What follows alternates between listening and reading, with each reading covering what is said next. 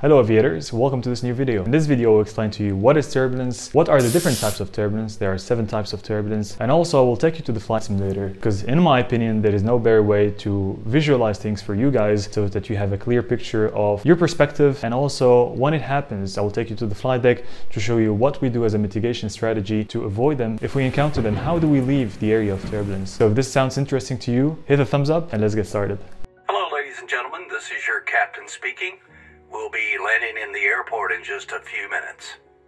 So what is turbulence? But before we start, if you're new to the channel, my name is Yassine, I'm an airline pilot, I fly the Airbus A380, and in this channel we'll discuss everything related to aviation, ranging from general aviation questions to more technical topics. If that sounds interesting to you, consider subscribing. So turbulence is, imagine it as if you're sitting in front of a river and you see that flow or stream of water flowing. It's very regular, laminar, and as soon as it hits a rock, that water will become turbulent, irregular, and disturbed. Well, the air functions exactly the same. So if we fly towards or in any turbulent air, that will cause turbulence, rocking the wing, and you will feel that the aircraft is changing attitude. That's exactly what turbulence is. So there are 3 levels of intensity of the turbulence, and in aviation we classify them as light, moderate, and severe. Light turbulence will be when you're sitting, you will feel a light strain against your seat and you will barely notice some aircraft attitude changes. Moderate turbulence, you will feel a bit stronger strain against your seat than light turbulence. You will find it harder to walk around the cabin. And severe turbulence, which is extreme and rare, you will find it impossible to walk inside the cabin. You will feel like you're forced against the seat. So this is to visualize what are the levels of turbulence. So now let's talk about the 7 types of turbulence. To start with the first one, it's called clear air turbulence. Clear air turbulence is associated with jet streams. Jet streams defined as narrow bands of fast moving air. They will fly from west to east. So these narrow bands of fast moving air, if they hit the aircraft from the side, that will cause some rocking of the aircraft wing, and that might cause some turbulence. The second type of turbulence is called mountain wave turbulence. The mountain wave turbulence will happen when a wind hits a mountain, and on the other side of the mountain, which is called the leeward side, will have caused some rotors. Those rotors will form, they will go up higher altitude, and if the aircraft flies towards them or in them, that will cause turbulence. And also it's worth noting that sometimes you're not flying even close to the mountains and you will have those rotors and those turbulence. That's because the jet streams will carry them miles and miles away, and you will have the effects of mountain waves even not close to the mountains. So the third type is called frontal turbulence. There are 4 types of fronts: cold front, warm front, occluded front, and stationary front. That will be for another video about meteorology, but for this one, to make it simple, imagine as fronts having different temperatures. So one will be cold and one will be warmer. There's different types of temperature, we create a difference of pressure. So when you have a difference of pressure, that will create wind, and that wind will create turbulence when these air masses mix together. So the 4th type of turbulence is called convective turbulence or thunderstorm turbulence. Thunderstorm turbulence is usually associated with cumulonimbus clouds. I will put a picture here just for you to be able to visualize what they look like. These clouds, when they're very active at their mature stage, they will have a lot of updrafts and downdrafts. These updrafts and downdrafts, they cause a lot of turbulence. So cumulonimbus clouds also contain a lot of hail, so we avoid this type of clouds at all costs, and we were able to detect them with weather radar as they have higher reflectivity. And the 5th one is called thermal turbulence. Thermal turbulence happens on a warm sunny day when the sun hits the ground and when the air mass is hot enough, and as a warm air is lighter than cold air, the air mass will start to rise to altitude. That vertical movement will cause turbulence. Thermal turbulence only happens at lower altitude.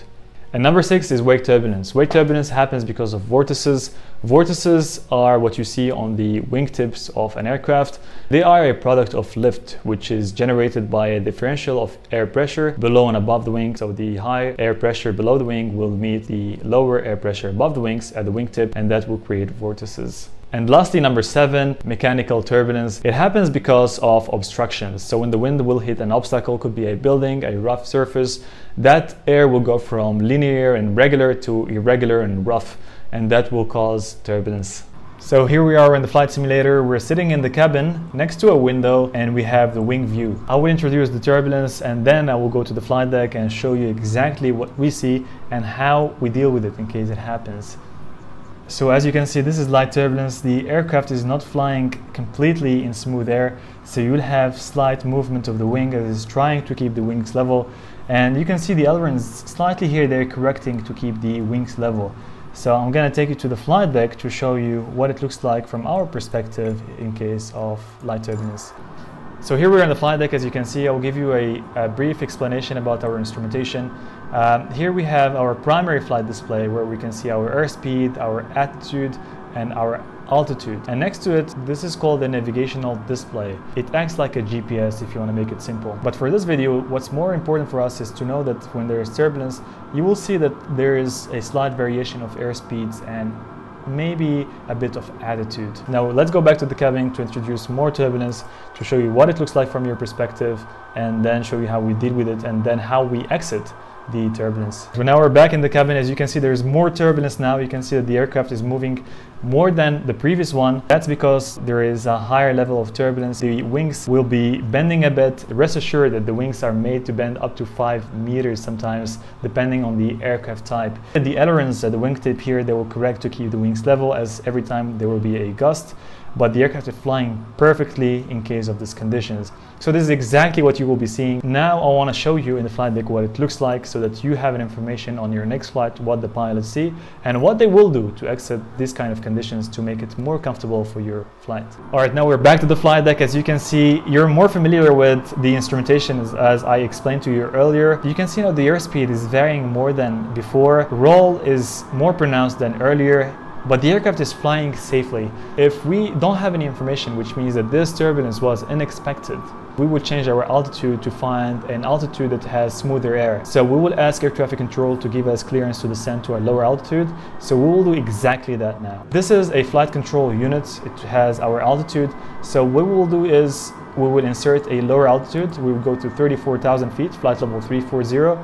And try a different altitude to see if the air is smoother. So let's try that. As you can see, we're approaching our altitude. The wind has dropped tremendously. You can see already that everything is more stable than the upper altitude. If we go back to the cabin, there is smoother air here. And that's exactly what the pilots will do when you're flying. So now on your next flight, you would know exactly if a turbulence happens, what the pilots are doing about it. They will change the altitude to find smoother air to make it more comfortable for you. And also sometimes we might change the route because altitude is not always an option. So I really hope that you enjoyed the video. Please give it a thumbs up if you liked it, and also share it with your friends to show them that there is not only one type of turbulence, but there are many, and also so that they are informed about what pilots do in case of turbulence happens. Tell me in the comments if you like this type of videos where I show you exactly real life type scenarios. Also give me your feedback. I really appreciate it.